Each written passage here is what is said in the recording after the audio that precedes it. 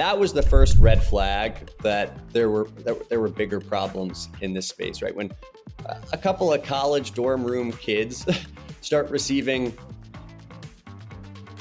millions of dollars from one of the biggest and oldest companies in America, to me, it indicates that there's an opportunity to change things for the better.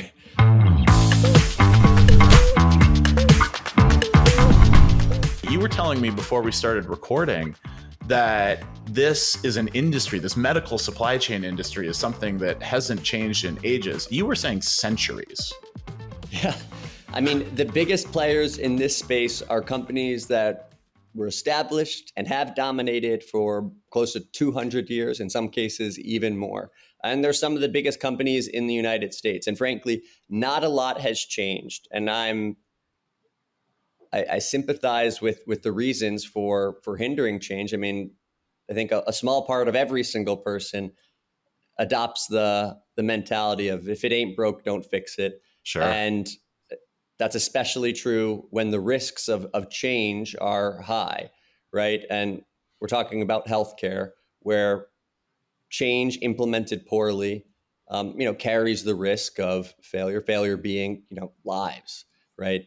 So life and death. I understand why people are resistant to change. It's not the core focus of these healthcare practices, and the risks are high. And we found ourselves in a perfect time and place to deliver this impact in a nice package that is digestible and palatable for healthcare practices. Well, I'm glad to hear that, right? And I want to come back a little bit later to this notion of change is hard. There's the buzzwords, there's the innovator's dilemma, there's all kinds of kind of stuff going on here. But for now, let's start a little bit about your origin story. Right? You've got family that is in and around the medical community, but how did you get started? This is a little bit of an esoteric project in some ways. Totally. And it's absolutely not my background or training, healthcare supply chain tech. My mom's a nurse practitioner. My dad's a scientific researcher in the healthcare space.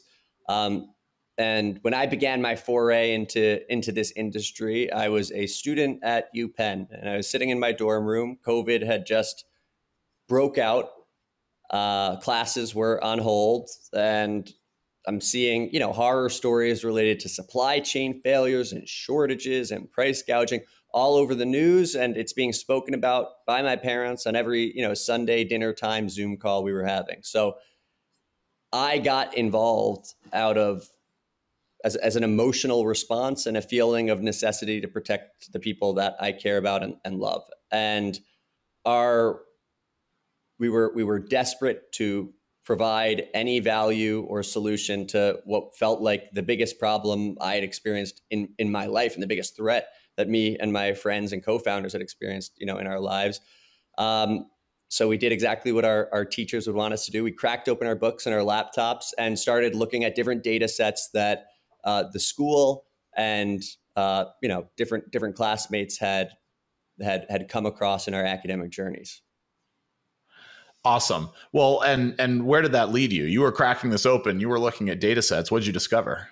Yeah, so we got our hands on publicly available data provided by the U.S. government that details the import records, basically in real time. It's just a few days off, the import records of every medical device, every medical supply into the U.S. By doing that, we're able to see, during a time of great shortage, during a time of great disruption, who is actively receiving and holding the much needed medical supplies in their hands in the US. Where is it coming in? And basically, who can deliver it to people like my mom? And with that information, we were able to, contact those people, connect them to my mom's office, and word started spreading through what is now known to be, the Grapevine.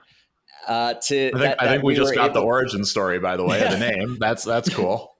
Yeah, so it started spreading that we were able to, help get these different healthcare practices the supplies they need when their 200-year-old distributors and suppliers were struggling.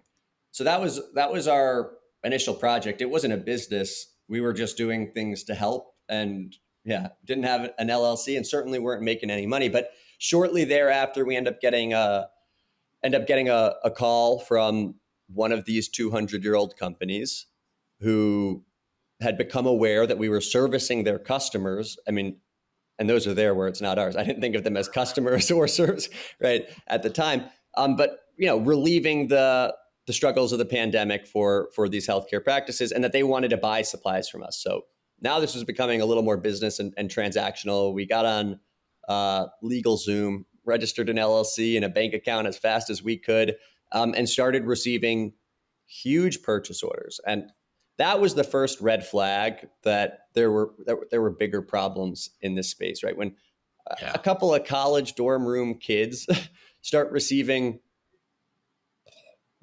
millions of dollars from one of the biggest and oldest companies in America, to me, it indicates that there's an opportunity to change things for the better.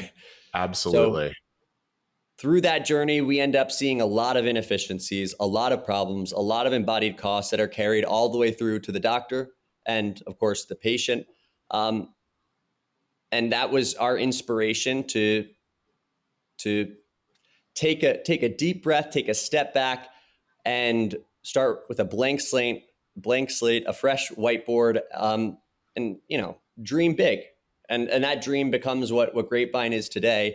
If we could at the time, or if we were able to reinvent the entire healthcare supply chain, modernizing it, and cutting out all these costs, what would it look like? Yeah. And these costs, I can't wait to see what you can do with this, right? Because these costs, it's not just middlemen, it's not just brokers and markups that are adding to the cost, right? You were telling me a little bit earlier about everything from wastage at the point of utilization to, being unable to predict. Like, tell me more about some of what you're looking at.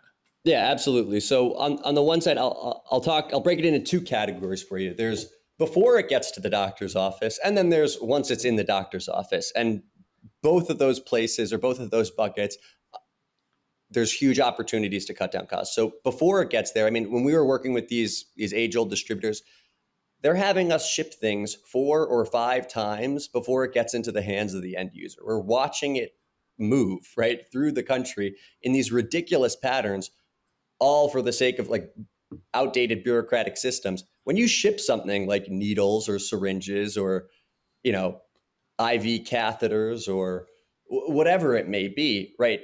In the healthcare space, every time you ship it, it costs about 20% the cost of the product, right? So if I'm going to ship that 5 times, it's not about greed or money. It's about to cover your butts, to be able to not lose money on the delivery of these supplies to the end users. You've got to mark it up, at least 100%.